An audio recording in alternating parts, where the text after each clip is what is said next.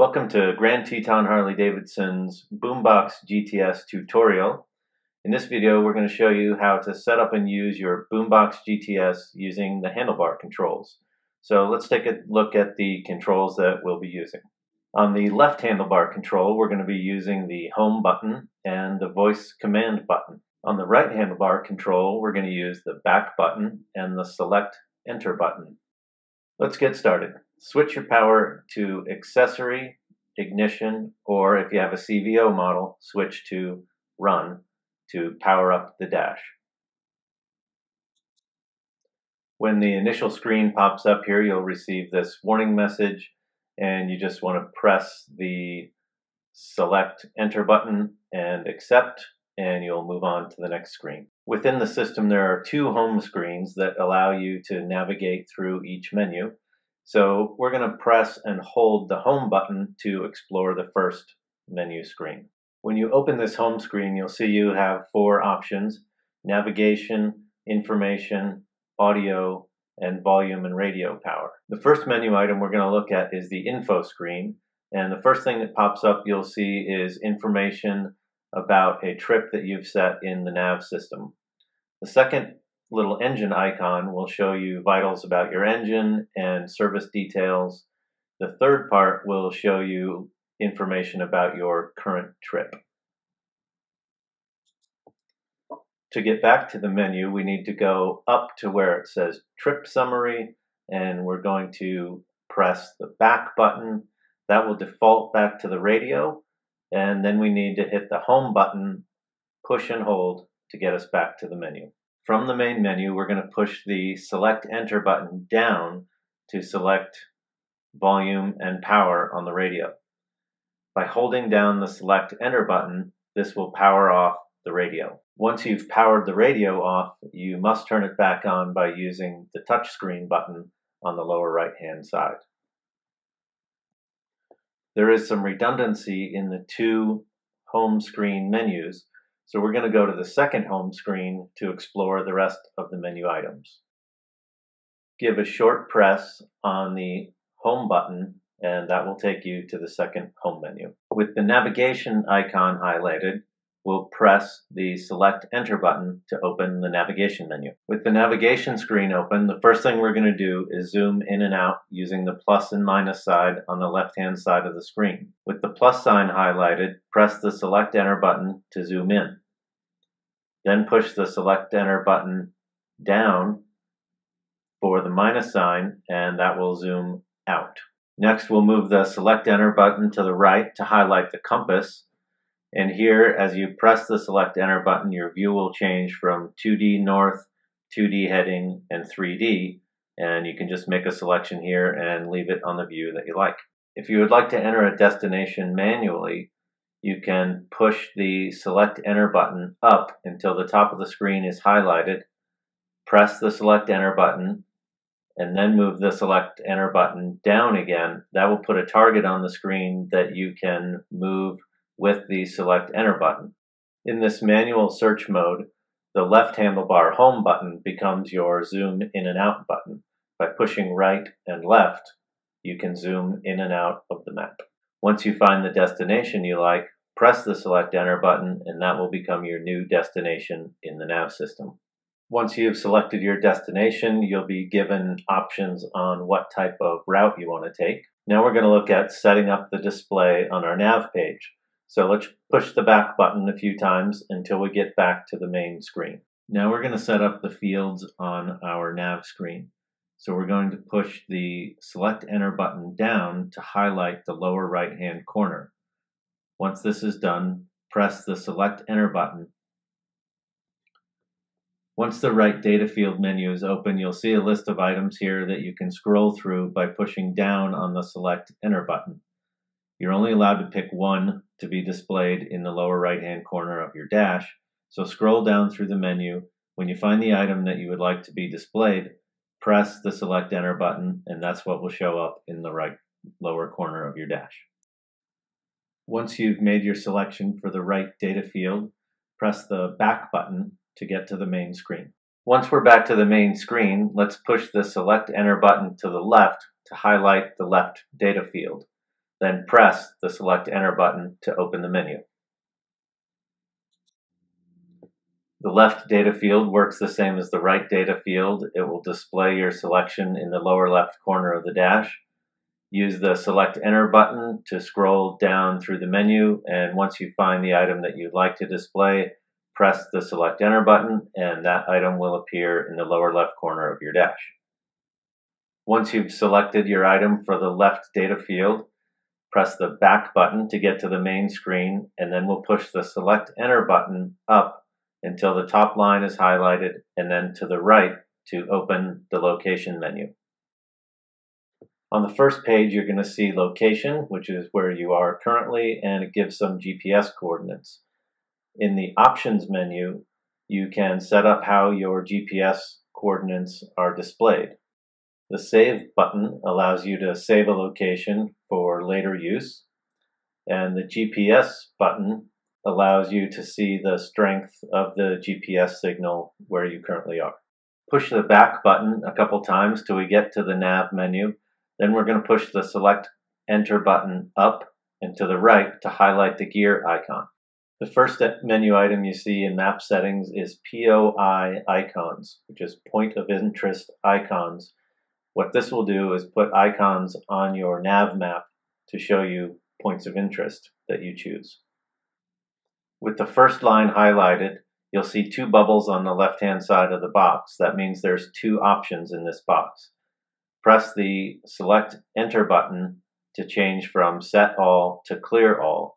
This will allow you to set all the POI icons on your page or be able to select them individually. With Select All chosen, this allows you to scroll down the list and put a check mark in the box next to the icons that you'd like to see. Press down on the Select Enter button to scroll down, and then press to put a check mark in the box.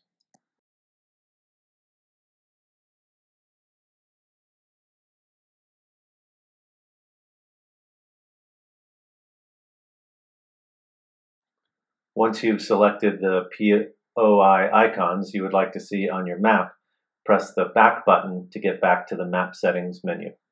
Press the Select Enter button down to highlight the view menu. These are the same three options you had in the compass menu on the main page. Once you've chosen your view, push down on the Select Enter button to highlight the Auto Zoom menu. You have four options here of Auto Zoom, which zooms the map out to your chosen level after you've passed a waypoint on your nav instructions. Once you've set your zoom level, continue to scroll down the menu using the Select Enter button, and you can choose what you have displayed on your map. You can choose as many of these things as you want. Move the Select Enter button to highlight the motorcycle icon and press the Select Enter button. You'll see that you have a choice here of being represented as an arrow, or you can have an electric glide, a road glide, or a street glide. Once you've made your choice of icon, let's push the back button a couple times and get to the main nav screen, and that wraps up our navigation section. Now we're going to have a look at the audio menu. So let's push the home button to get us to the main menu. Once you're back at the main menu, push the Select Enter button to the left to highlight the musical note representing the audio menu. Then press the Select Enter button to open the menu. The first screen that shows up in the audio menu is the radio screen. So we're going to move the Select Enter button across the bottom to show you all the presets that are available. In the radio section, you have up to 20 presets that you can set radio stations to. So select the radio station that you want on the preset number that you want and press and hold the Select Enter button to save that radio station to that preset. If you'd like to change the band that you're listening to, press the Select Enter button up until the top line is highlighted, then press Select Enter and choose your band from there. You can choose AM, FM, weather band, or Bluetooth. If you would like to scan for more radio stations, push the Select Enter button up until the top of the screen is highlighted, then to the right and press Select Enter to open the menu that has the scan function. With the scan button highlighted, press the Select Enter button and the radio will automatically go to the next channel with the best reception. Now that we've set up our radio stations, let's get to the audio settings menu. We'll push the Select Enter button up and to the right, and that will open the menu that shows the audio settings. To open our audio settings, we'll press the Select Enter button down to highlight audio settings, and then press the Select Enter button to open the audio settings menu. The first setting we have is our bass level. You can move the Select Enter button to the right to increase and to the left to decrease your bass setting. Once you've set your bass level, move the Select Enter button down to highlight the treble, and now you can move to the right to increase and to the left to decrease your treble. Once you've set your bass and treble levels, we're going to push the Select Enter button down to highlight audio routing. This will allow us to put our media to the speakers or through a headset on the motorcycle. Highlight each of the menus one at a time and move the Select Enter button left or right to decide whether you want the sound to come from the speakers or through a headset. Once you've made your selections, press the back button to get back to the audio settings menu.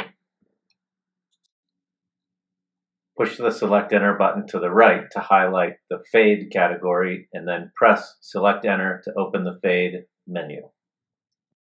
With the Audio Fade menu open, move the Select Enter button to the right and to the left to bias the sound more towards the front or more towards the rear of the motorcycle. Once you've set your audio fade, press the back button to get back to the audio settings menu. From the audio settings menu, move the Select Enter button to the right to highlight volumes, then press the Select Enter button. With speaker volumes highlighted, press the Select Enter button to open the speaker volumes menu. Choose each of the menu items by moving the Select Enter button up and down. To change the volume of each item, move the Select Enter button right and left. Once you've set the speaker volumes to the desired level, press the back button to get back to the volumes menu. From the volumes menu, you can then select rider headset volumes and passenger headset volumes and set them up the same way you set up the speaker volume. Once you've set your rider and passenger headset volumes,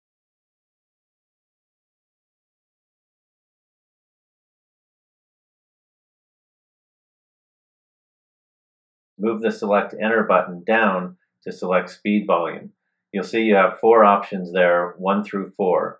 Speed volume changes the audio volume based on the speed of the motorcycle, 1 being the least amount of change and 4 being the most change.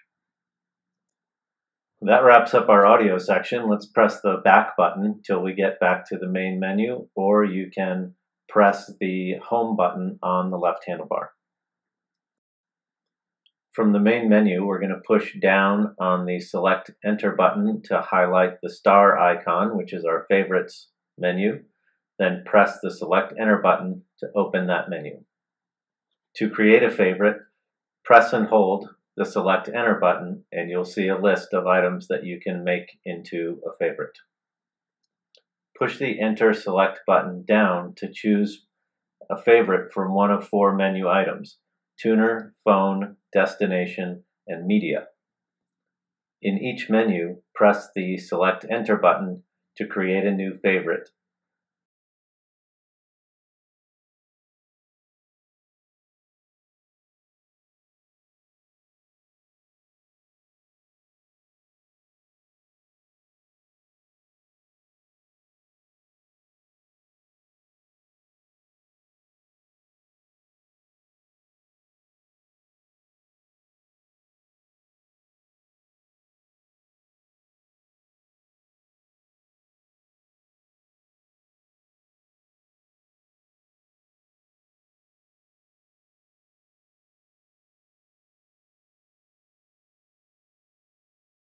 Once you've created your favorite, use the back button to get back to the main favorites menu.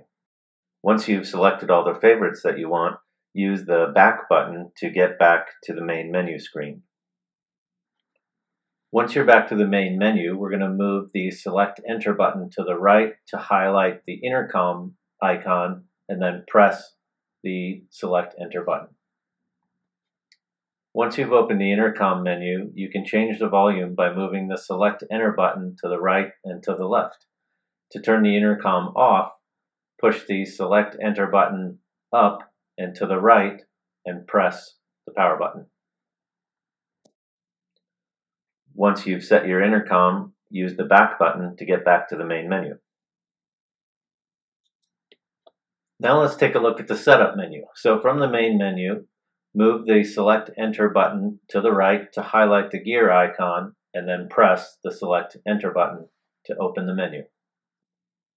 The first menu item, audio settings, is the same as what we set up in the audio section before, so we're just going to run through this quickly and move on. If you decided to make any changes in the audio settings, push the back button to get to the main setup menu and then push down on the Select Enter button to highlight the display menu, then push the Select Enter button. The first item in the display menu is screen brightness. Make sure screen brightness is highlighted and push the Select Enter button to open the menu.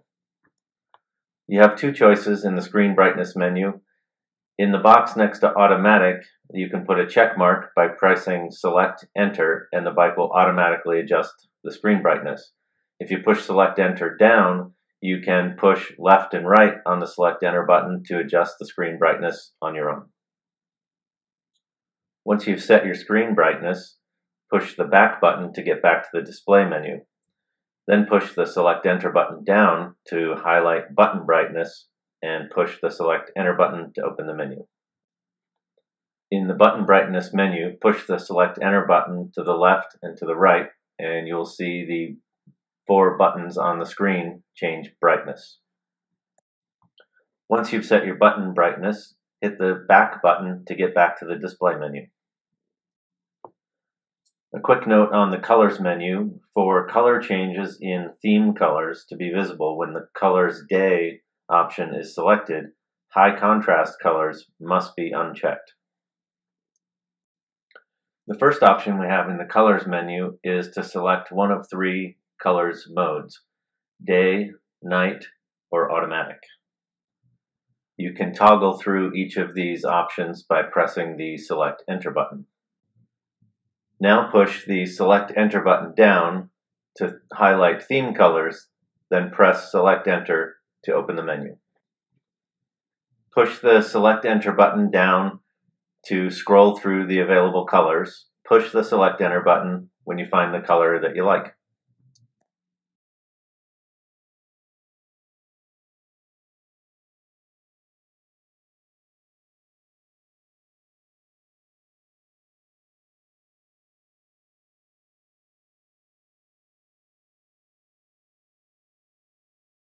Once you've chosen your theme color, press the back button to get back to the colors menu.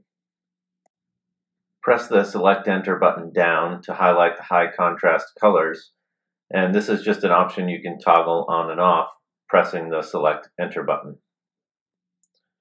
Now let's push the back button to get back to the main setup menu. Push the Select Enter button down and then press to select Global Presets. To help understand global presets a little bit better, I've added some text here from the Harley-Davidson website. With the Enable box highlighted, press the Select Enter button to enable and disable global presets. Push the Select Enter button down one more time and move the button to the right and to the left to select the number of global preset pages you would like. Adding a page will add 5 more presets for a total of 20 presets. Once you've chosen your number of preset pages, press the back button to get back to the setup menu. Press the Select Enter button down and you'll have 2 options for keyboard: full keyboard or large keyboard. Select these by pushing the Enter Select button. I've also added some text from the Harley-Davidson website to help explain how the keyboards are used and when you'll see the difference in the sizes. Once you've made a selection for your keyboard, press the Home button to get back to the main menu.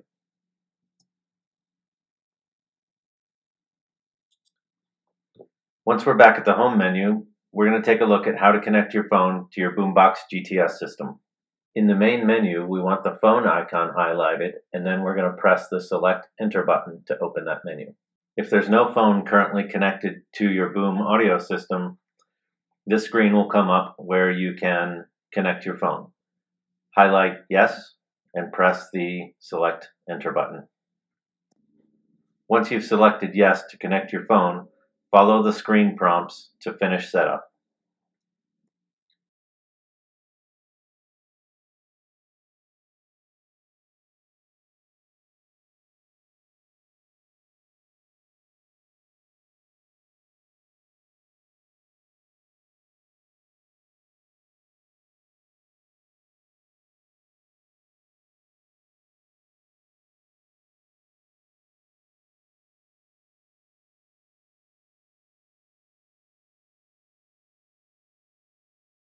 Now that your phone has been connected, we can explore the phone menu. Press the Home button to get to the main menu. From the main menu, highlight the phone icon, press the Select Enter button to open the phone menu. The first item in the phone menu is Calls. This will show all calls incoming and outgoing. In the Contacts menu, you're going to want to push the Select Enter button down to Sync Phone Contacts. Press the Select Enter button to sync contacts from your phone. Once you have synced your phone contacts, they will be available on the Contacts on Phone menu item. Let's push the back button to get to your phone menu, and we'll push the Select Enter button to the right and press to select the Message menu item. In the Text Messaging menu, you'll set up the Boom audio system to receive and display text messages. The first item in the menu is SMS, and you can put a check mark in the box to enable text messaging by pressing Select Enter. This will enable your inbox and SMS setup menu. Push the Select Enter button down until SMS setup is highlighted and press the Select Enter button. In the SMS setup menu, you can decide how messages are handled by putting a check mark in the box New Message pop-up, which will show your message on the screen, or you can have it auto-reply to messages by putting a check mark in that box. Then you can go down by pressing the Select Enter button down to Edit Reply Message. That will send a message back to the person that sent you a message if you have auto-reply checked.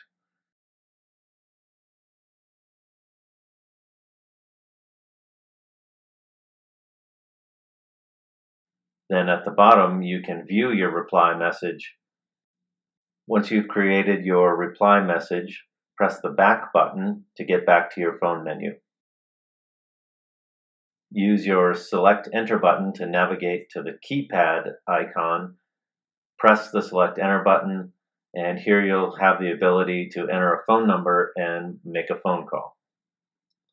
Once you've entered a phone number to make a call, you can then go to the Save icon and save that phone number in your phone book by pressing the Select Enter button. Let's push the back button and get back to the phone menu. Then we'll push the Select Enter button to the right and select the SOS icon by pushing the Select Enter button. With the SOS page open, you can then put in an emergency number that you can get to quickly without having to scroll through your phone book. Highlight the Edit Number and push the Select Enter button. Once you press the Edit Number icon, the keyboard will be brought up for you to be able to enter an SOS number.